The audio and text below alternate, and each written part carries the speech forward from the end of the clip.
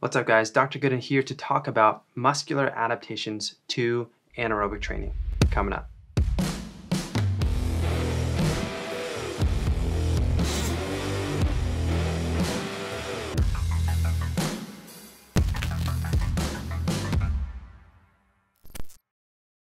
I'm Dr. Jacob Goodin, professor of kinesiology at Point Loma Nazarene University, and in this video we are going to talk about muscular adaptations to anaerobic training. In the previous video we covered the neural adaptations to anaerobic training programs, and so the muscular adaptations, while they do take a little bit longer to begin to notice, they are also important for the long-term development of our athletes. Let's take a look.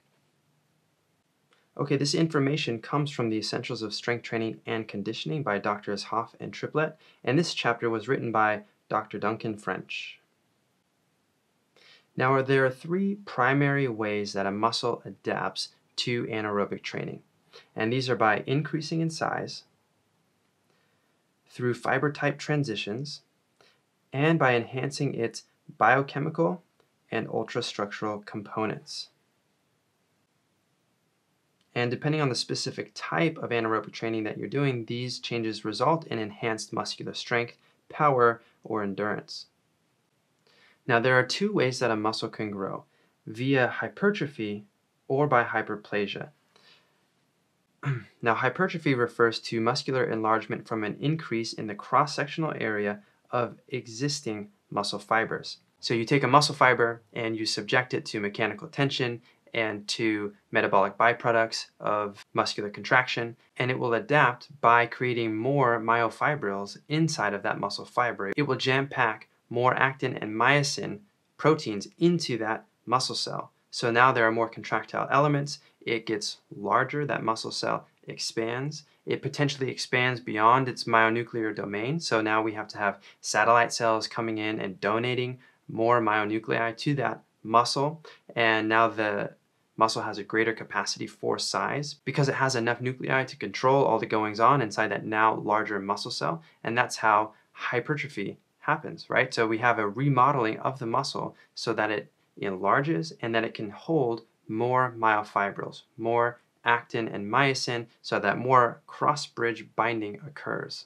Hyperplasia, on the other hand, is an increase in the number of muscle fibers via longitudinal fiber splitting. So hyperplasia, which we've seen in animal models, is the result of a muscle fiber splitting actually into two, and now there's two muscle fibers, not necessarily larger in size. Now that there's two of them, this also results in a greater cross-sectional area of the muscle itself. So either hypertrophy, the fibers get bigger, or hyperplasia, the fibers split, and now there's more fibers packed into that muscle.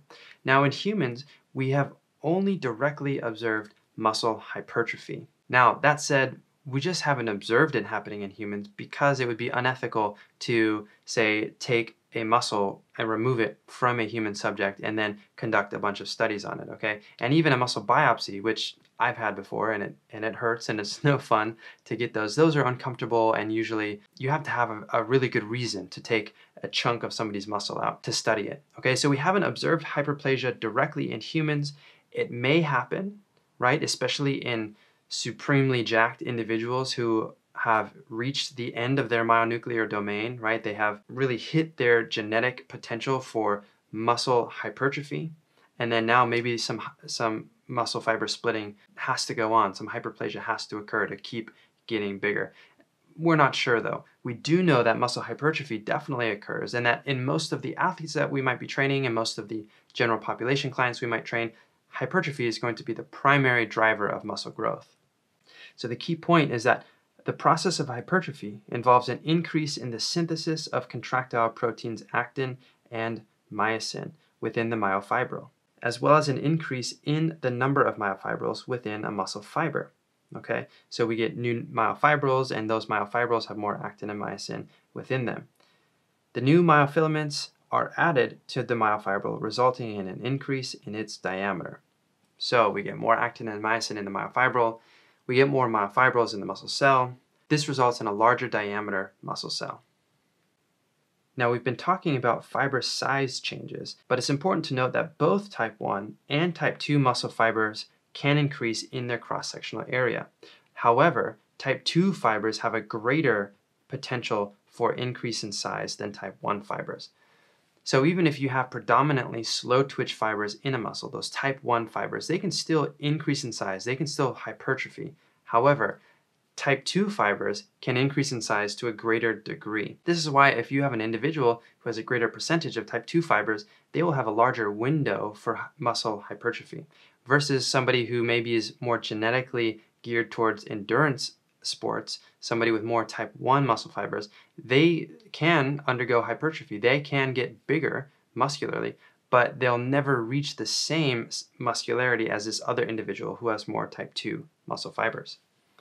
Now, there are also what is called fiber type transitions.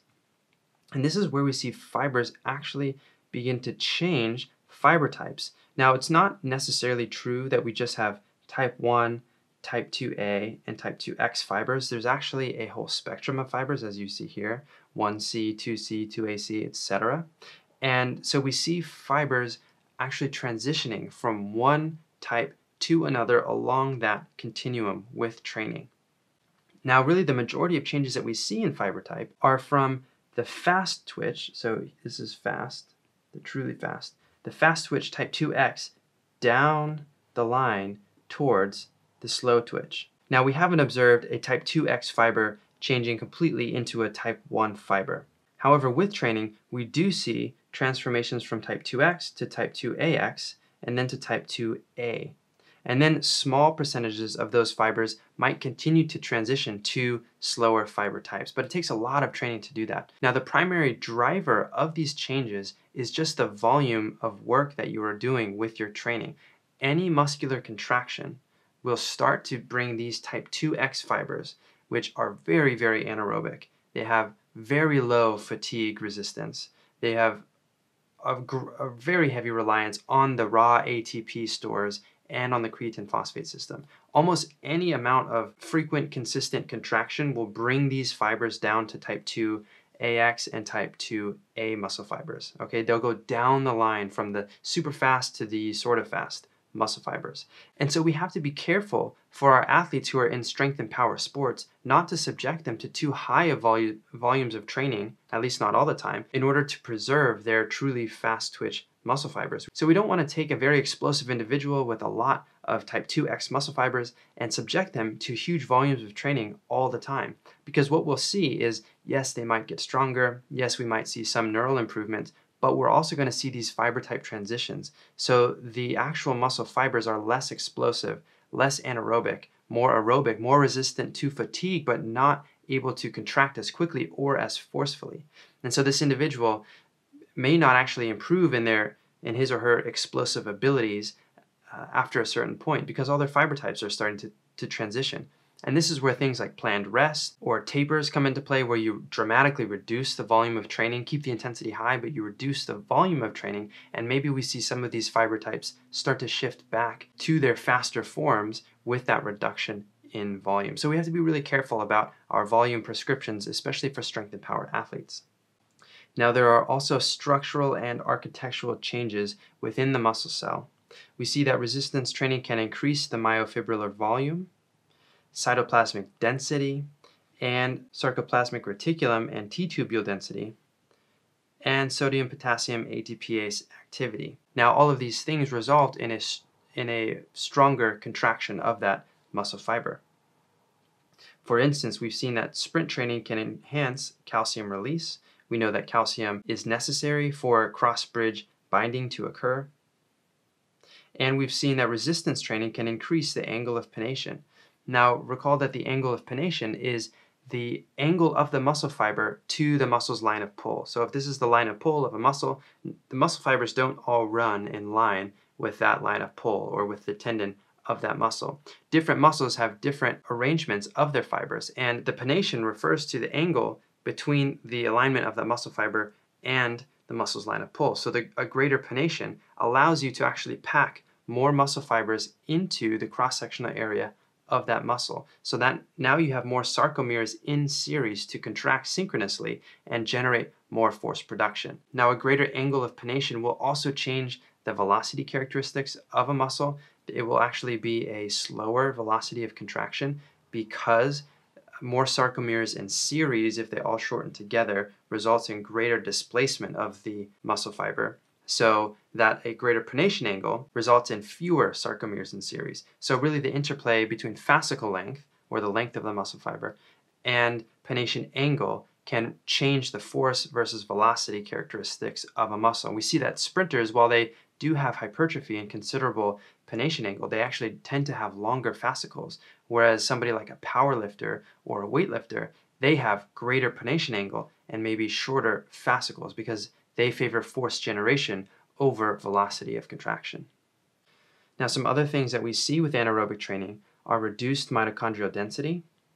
So mitochondria, of course, the powerhouse of the cell, they drive the oxidative system. But if we are always training and relying on the anaerobic system, then the body's going to say, okay, we don't need these expensive mitochondria, let's get rid of them in favor of other anaerobic adaptations.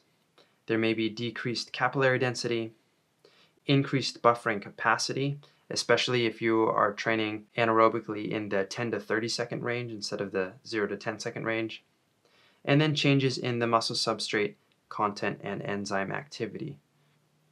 Now, there are some anaerobic training methods like resistance training that if you do it with high enough volume and with long enough sets, you could actually get increased capillary density and increased mitochondrial density. So for instance, bodybuilders who do giant sets or large sets in the weight room, they will get improvements in mitochondrial and capillary density. Whereas a weightlifter or powerlifter who's sticking to sets of 10 or less, usually less than 10, they may get reductions in those two components. So it really sort of depends in your anaerobic training, how much volume of that training you're doing and how long do the intervals or the sets last. All right, so that wraps it up for the muscular adaptations to anaerobic training. Thanks for sticking with me. If you guys had any questions, let me know down in the comments below. And if you missed it, check out the previous video where I covered neural adaptations to anaerobic training. In the next video, we'll check out connective tissue adaptations to anaerobic training. And until next time, remember to move well, live well, and teach other people to do the same.